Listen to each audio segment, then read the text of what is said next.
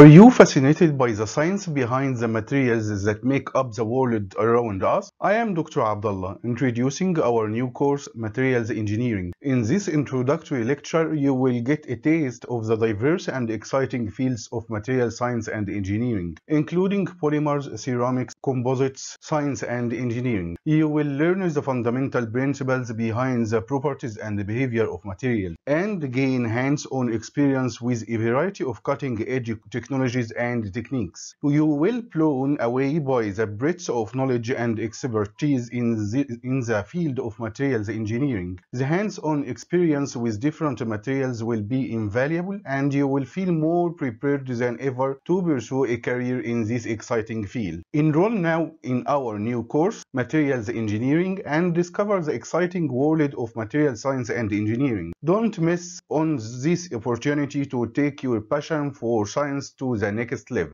Today we will talk about the following outline. The first section of our discussion will cover an introduction to material science and engineering and their history. In the next section we will examine the polymers science and engineering and their history. Thirdly, we will talk about ceramic science and engineering and their history.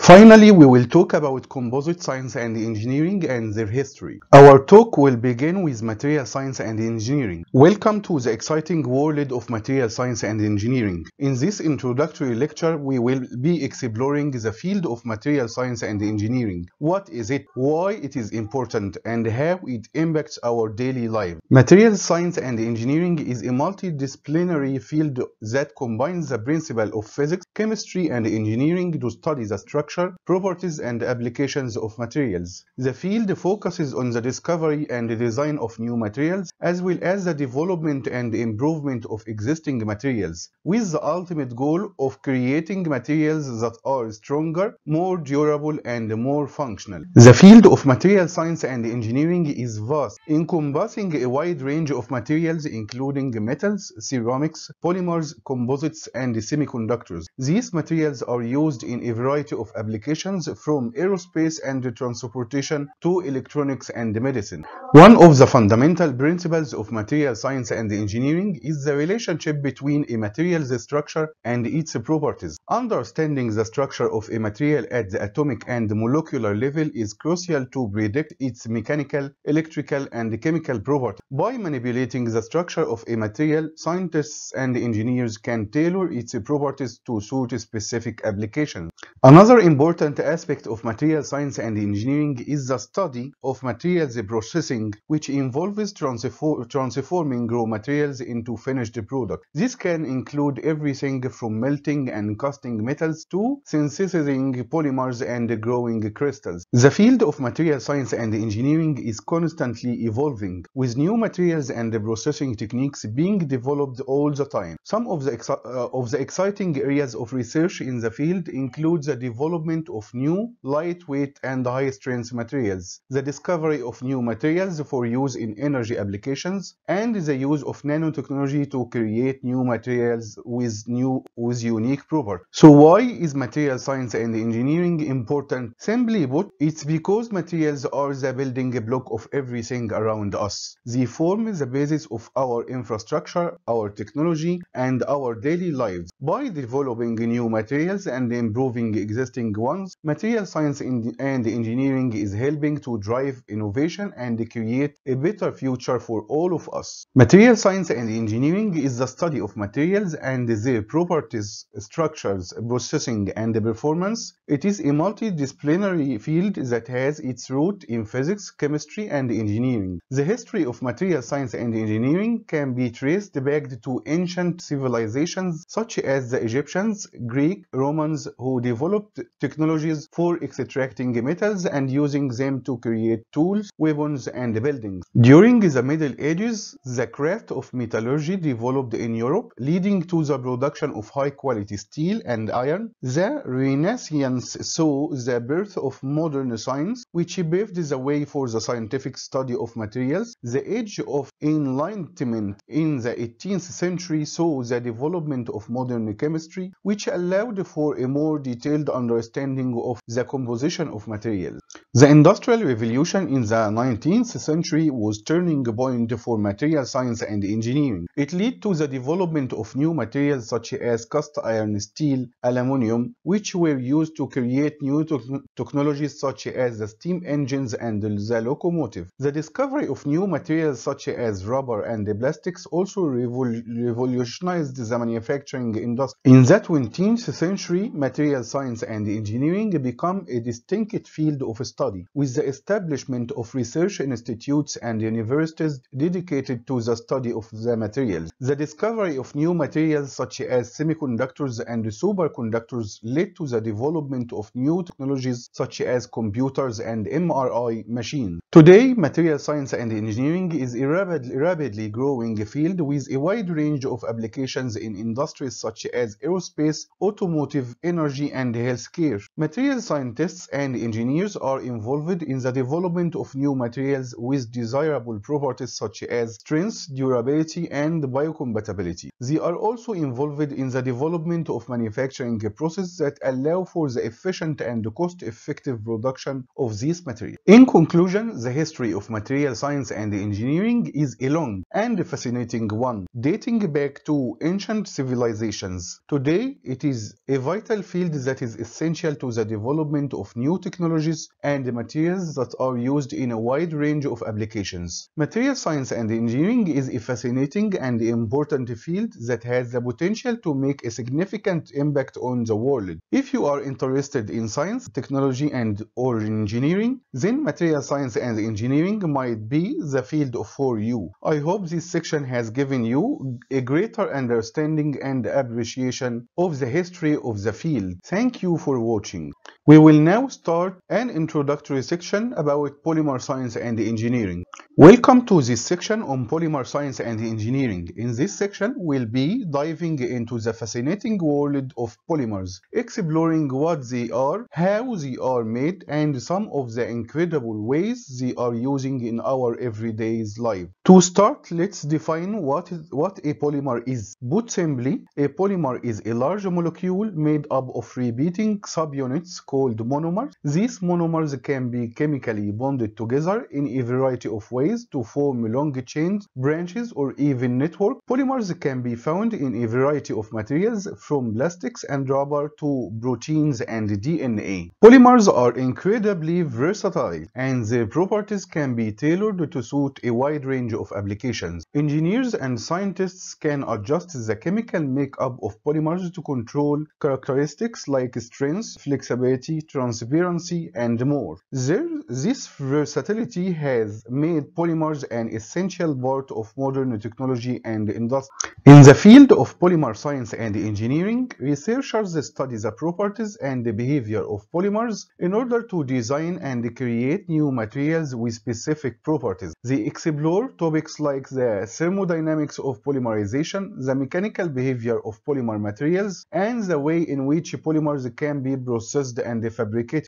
Some of the most exciting applications of polymers can be found in the field of medicine and biotechnology. For example, polymers can be used to create drug delivery systems, scaffolds for tissue engineering, and even artificial organs. Polymers are also widely used in the production of everyday items like packaging, electronics, and textiles. So whether you are sipping from a plastic water bottle, wearing a pair of synthetic running shoes, or using a medical implant, chances you are interacting with polymers on a daily basis. In the following slides, we will take a journey through time to learn about the development of polymers and how they have become an integral part of our daily life. As we said before, polymers are large molecules made up of repeating units called monomers. The word polymer comes from Greek words poly, meaning many, and meros, meaning parts. The first synthetic polymer polymer was bakelite, which was created by Belgian chemist Leo Baekeland in 1907. Bakelite was an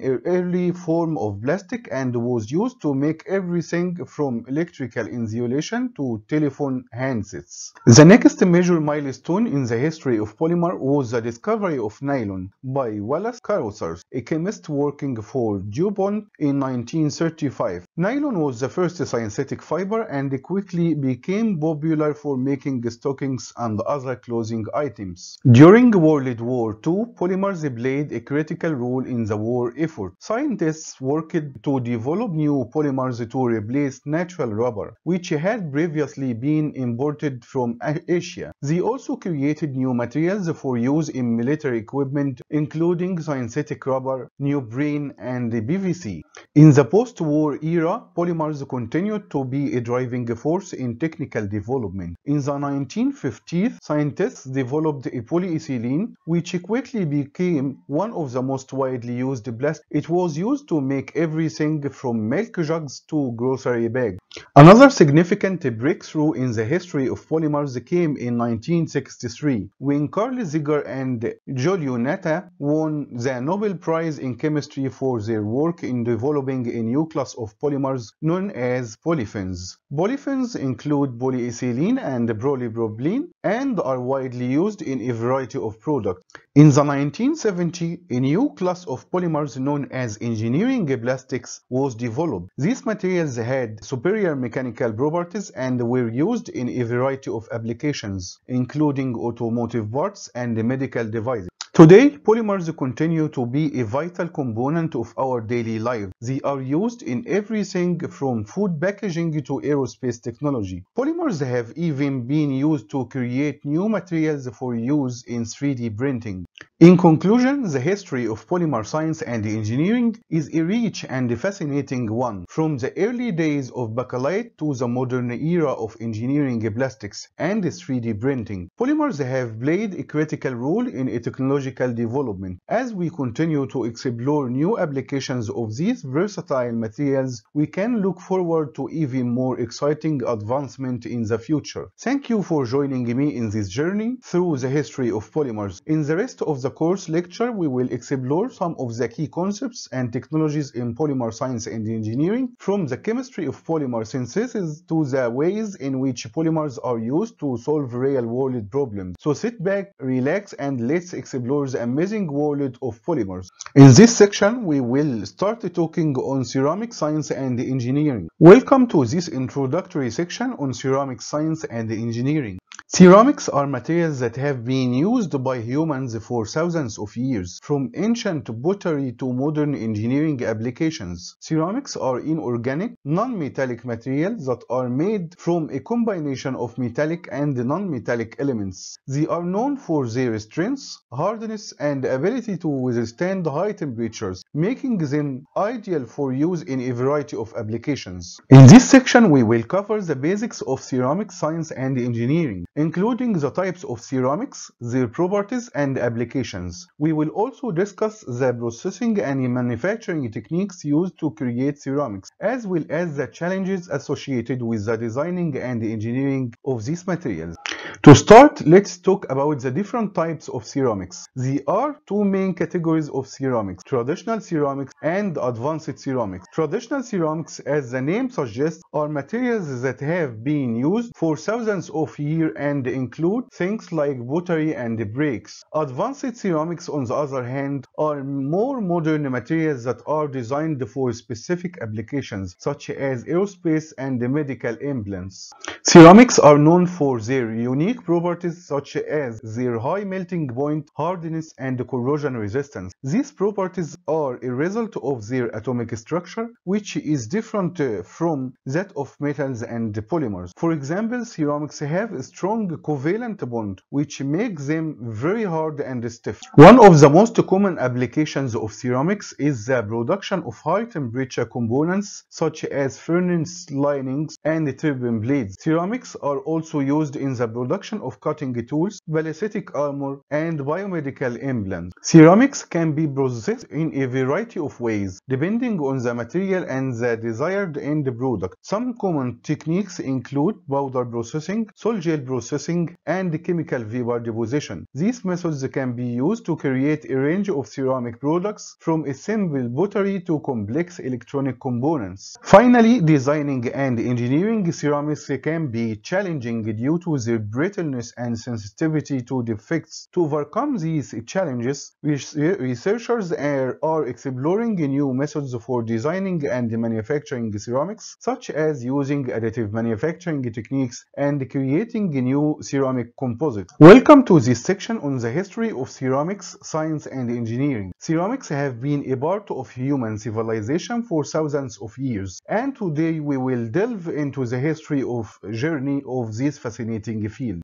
The use of ceramics dates back to the prehistoric times, where our ancestors used clay to create objects such as cooking pots, storage vessels, and figurines. These objects were made using simple techniques such as hand building and coiling, and were fired in an open bonfire or pit kilns. As civilizations developed, so did the techniques for creating ceramics. In ancient Egypt, pottery was produced on a large scale for daily use and religious purposes. The use of potter's wheel, a significant advancement in the field, was introduced during this time, making the production of ceramics more efficient and precise. The Greeks also made significant contributions to the field of ceramics. They developed the technique of painting on pottery, known as black figure and red figure pottery, and created ornamental objects such as amphorae and vases, which were used for both practical and decorative purposes. During the Middle Ages, ceramics production in Europe was largely influenced by the Islamic world. The Islamic ceramics were known for their intricate decoration and vibrant colors, and their influence can be seen in the development of tin-glazed earthenware such as the famous Delftware of the Netherlands. The Industrial Revolution of the 18th century brought about a revolution in the ceramics industry. The invention of the steam engine allowed for the construction of large-scale kilns, which enabled the mass production of ceramics. The advent of porcelain, a highly prized and valuable type of ceramics, was also developed during this time. In the 20th century, the development of new materials and technologies has led to significant advancements in ceramic science and engineering. The creation of new materials such as silicon carbide and alumina have made ceramics a preferred material in many industries. Ceramics are used in electronics, aerospace, and medical industries due to their unique properties such as high strength, high thermal and chemical resistance, and biocompatibility. In conclusion, ceramic science and engineering is a fascinating field with a long and rich history. From ancient pottery to modern engineering applications, ceramics have played a critical role in human society for thousands of years. Again, ceramics have played an essential role in human civilization since ancient times. The development of ceramics techniques and technologies has come a long way from hand-built objects to the mass production of ceramics using advanced machinery. The use of ceramics is expected to increase in the future as new and innovative applications are discovered. We hope this section have given you a taste of what makes ceramics so unique and interesting, and we encourage you to continue exploring this exciting field. We hope also this section have provided you with a brief history of ceramic science and engineering and a glimpse into the exciting future of this field. Thank you for watching. Finally, we will end this lecture with composite science and engineering.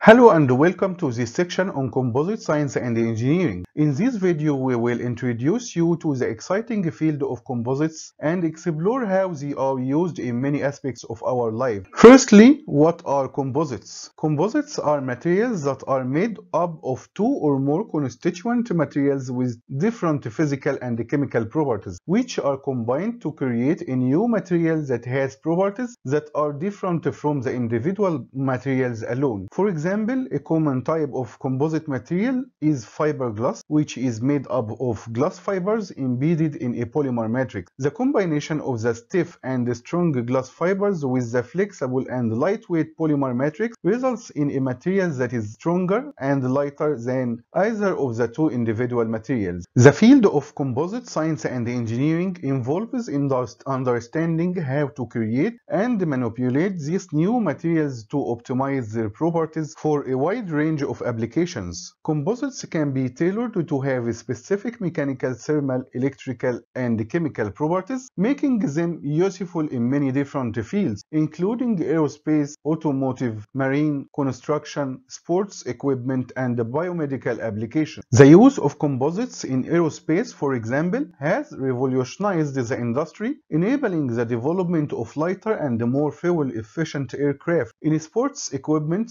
composites are used to create strong and lightweight materials, resulting in improved performance of athletes. In the biomedical field, composites are used for implants, prosthetics, and other medical devices due to their biocompatibility and ability to mimic natural materials in the body. In this course, we will explore the different types of composite materials, including polymer matrix composites, metal matrix composites, and ceramic matrix composites. We will discuss the manufacturing process used to create composites, such as molding, weaving, and laminating. We will also cover the characterization technique used to evaluate the properties of composites, such as mechanical testing, thermal analysis, and microscopy. Welcome to this section on the history of composite science and engineering. Today we will explore the origins of composites and how they have evolved over time to become an essential part of modern engineering and manufacturing. Composites are materials made from two or more different materials with distinct physical and chemical properties, which are combined to produce a new material with improved properties. The concept of composites can be traced back to ancient times, where early humans used natural composites to create tools and weapons. For example, the use of animal bones as reinforcement for wooden clubs, or the use of animal sinew as a binding agent for stone tools are examples of early composite materials. Later, humans began using natural fibers such as cotton and wool as reinforcement for pottery and textiles. However, it wasn't until the early 20th century that composites began to be systematically studied and engineered. In the 1920s, researchers began experimenting with the use of fibers as reinforcement in resins and other materials to create new materials with improved mechanical properties. One of the first successful composites was fiberglass, which was invented by Russell James Slater and Chalmers in 1938. They combined glass fibers with polyester resin to create a material that was both lightweight and strong. Fiberglass was quickly adopted in a variety of applications, including boat building and aerospace. In the 1950s, composites began to be used in the aerospace industry. In 1955, the first composite helicopter rotor blade was developed, and by the 1960s, composite materials were being used in aircraft structures. The use of composites in aerospace allowed for the development of stronger, lighter, and more fuel-efficient aircraft. In the 1970s and 1980s, composites began to be used in other industries such as automotive and construction. The development of advanced composites such as carbon fiber reinforced polymers further expanded the range of applications for composites. Carbon fiber reinforced polymers are particularly attractive for their high strength-to-weight ratio and resistance to corrosion. Today, composites are used in a wide range of industries and applications, including sporting goods, wind turbines, medical devices, and even the construction of buildings and bridges. The development of new composites and the manufacturing process continues to expand the range of potential applications for these materials. In conclusion, composites have a long and rich history, with origins dating back to ancient times. The development of modern composites have been driven by advancement in science and engineering, and these materials have become essential in many industries. As technology continues to advance, it is likely that composites will play an even greater role in shaping our world. We hope that this lecture will give you a basic understanding of composite science and engineering and the many applications of these materials in our daily life. Whether you are a student, researcher, or industrial professional, we invite you to join us on this journey of discovery and innovation in the exciting world of composite science and engineering. Thank you for watching.